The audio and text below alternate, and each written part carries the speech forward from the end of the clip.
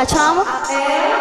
Okhins, toi tu as vécu ça de loin, mais tu as quand même permis à cette révolution de se mettre en place et de continuer à communiquer alors que toutes les communications Internet avaient été eh bien, coupées, c'est ça? C'est ça, en fait, quand... Bienvenue déjà, merci d'être là. Merci de nous avoir invités, enfin de m'avoir invité, moi, telecomix et les autres. Quand Hosni Moubarak a vu que les gens utilisaient beaucoup des systèmes leurs appareils photo, leurs téléphones portables pour diffuser en direct ce qui se passait place Tahrir. Comme par hasard. Par hasard, parce que ça avait bien marché en Tunisie, donc ça continuait, c'était un peu les... Enfin voilà, c'était un phénomène un peu nouveau.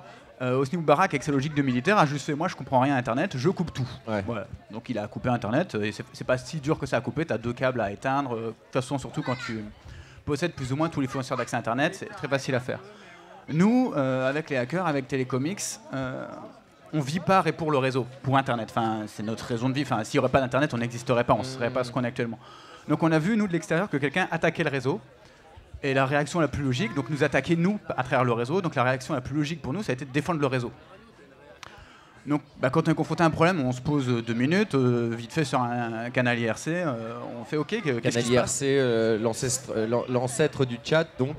C'est un système de communication en mode texte qui date des années 90. C'est pour les gens qui comprennent IRC, donc chat. Voilà.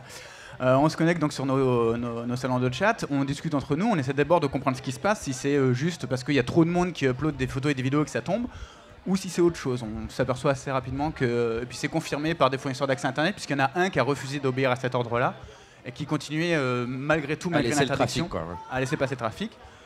Donc nous, ce qu'on a fait, c'est qu'on a appelé d'un côté les fournisseurs d'accès européens pour leur faire bonjour. On sait que depuis qu'Internet existe, donc depuis qu'on fait l'Internet en France, vous avez toujours branché vos modems 56K, les modems téléphoniques, qui sont toujours branchés, sont toujours actifs. On peut les appeler à partir du moment où on a un compte, mais est-ce que vous ne voudriez pas offrir l'accès aux Égyptiens pour qu'eux puissent communiquer et faire passer de la donnée librement. Voilà, librement, gratuitement, parce que la communication Le Caire-Paris ou Le Caire-Berlin, ça doit coûter genre 2 € la minute. Et puis c'est hors de question de mettre ça en place comme ça, de faire payer tout le monde 2 € la minute. Donc c'était de fournir des accès à Internet libre à tous, en reprenant les vieilles technologies, parce que le téléphone marchait encore. Donc comme il y avait du téléphone, nous on peut faire, dès qu'on a un signal, on peut faire passer de la donnée, quel qu'il soit. On a essayé avec de la radio amateur, en Syrie il y a des gens qui ont fait ça avec des pigeons voyageurs. Donc nous, dès qu'on voit un signal qui fonctionne, on s'en sert pour faire passer la donnée. Okhins, une question, qu'est-ce qui se passe dans ta tête tu pourrais te dire, mais rien à foutre, il y a suffisamment de choses à faire en France? Oui et non, enfin c'est fun, c'est un truc qu'on n'a jamais vu. C'est une première, je vais pas dire que ça n'avait jamais arrivé avant. C'est nous on avait le nez dedans, on voyait ça parce qu'on surveillait tout ce qui se passait sur Internet et on voit cette coupure-là. Et on se dit, il y a peut-être quelque chose à faire. Et donc, on se pose pas si... Pourquoi il y a quelque chose à faire? Qu'est-ce que tu penses? C'est évident ma question, c'est juste de dire... parce qu'on est curieux et pourquoi pas, et essayons de voir. Et si ça se trouve, ça amènera à rien, et si ça se trouve, on n'arrivera à rien. Mais et ça a marché. Essayons, et ça a marché. On a eu quelque chose qu'entre 6 et 9 000 communications qui sont passées par ces modems-là. Mais on s'est jamais posé la question. Enfin, c'est pas nous qui faisons la révolution, c'est les Égyptiens, c'est les Tunisiens, c'est les Syriens qui sont... c'est le peuple sur place qui fait la révolution. Ils ont une problématique qui est de communiquer. Nous, on défend la liberté de communication à tout prix. telecomix.com. Voilà, .org. Non, c'est .com, c'est le Sénat qui croit que c'est en .com. Ok. Donc c'est sur telecomix.org, c'est notre motto, c'est We Rebuild, c'est on reconstruit. Donc quand Internet est cassé, nous on arrive, on le remet en place. On essaie de trouver des moyens de contourner la censure où qu'elle soit aux États-Unis, en Europe.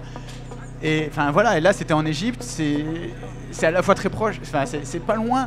C'est ouais, c'est à 3000. C'est pas la. Qu'est-ce que ça change, Okhins, que vous puissiez mettre ça en place par rapport à une situation où ça n'aurait pas été possible de mettre ça en place?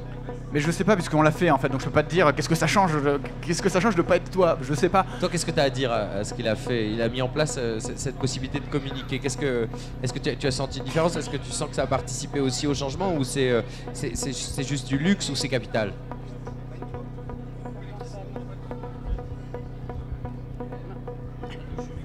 Non. Bon. Bon alors tu n'as pas eu affaire à ça parce que tu étais toi dans la rue, mais pour les gens qui communiquaient, en gros ça a aidé à continuer à ce que les gens communiquent et ça donne des indications pour se rassembler. Ça n'a pas forcément permis d'être des gens qui étaient directement sur place Tahrir, parce que quand tu as ton téléphone portable, brancher un modem dessus, c'est pas forcément pratique. Mais ça a permis notamment aux activistes, aux journalistes qui étaient là-bas, aux journalistes citoyens, de continuer à poster, à accéder au blog, à continuer de voir ce qui se passait sur Internet aussi, voir de l'extérieur. Ça a permis ce genre de choses-là. Ok, cette émission court, il ne reste plus qu'une demi-heure. Monsieur No est prêt à jouer, Monsieur Bonus peut-être veut aussi jouer. Et je sais pas, quelqu'un d'autre. Oui, nous allons avoir un toast, cadavre esquisse, enfin beaucoup de choses à venir, on me presse. Donc avant d'écouter Monsieur No, Okhins, ma question c'est celle que j'ai posée depuis le départ. Qu'est-ce que tu penses de toi donner sa vie pour ses idées? De moi, de donner sa vie pour ses idées? Est-ce que ça t'effraie? Tu te sens capable de faire ça? Non, est-ce que ça m'effraie? Je sais pas, je me suis jamais vraiment posé la question d'aller jusque-là. S'il faut le faire, je sais pas si je serais capable de le faire. J'ai pas été confronté à cette situation, donc je peux pas décider. Je me suis jamais retrouvé de l'autre côté d'un fusil mitrailleur. Et je pense que tant que t'as pas été dans cette situation-là, tu peux pas répondre honnêtement à cette question-là. Mais ça vaut le coup. Tu confirmes, Arwa, ça vaut le coup de se battre et d'être prêt à mourir pour ses idées? Tu me dis oui? Tu me dis oui? Tu me dis oui? Oui. Tu me dis oui.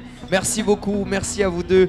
Arwa, que l'on peut retrouver, où on peut te retrouver dans la vraie ville, dans la vraie vie, oui, au détour d'une rue. Merci beaucoup d'avoir été ici. Merci et bravo pour ce que tu as fait.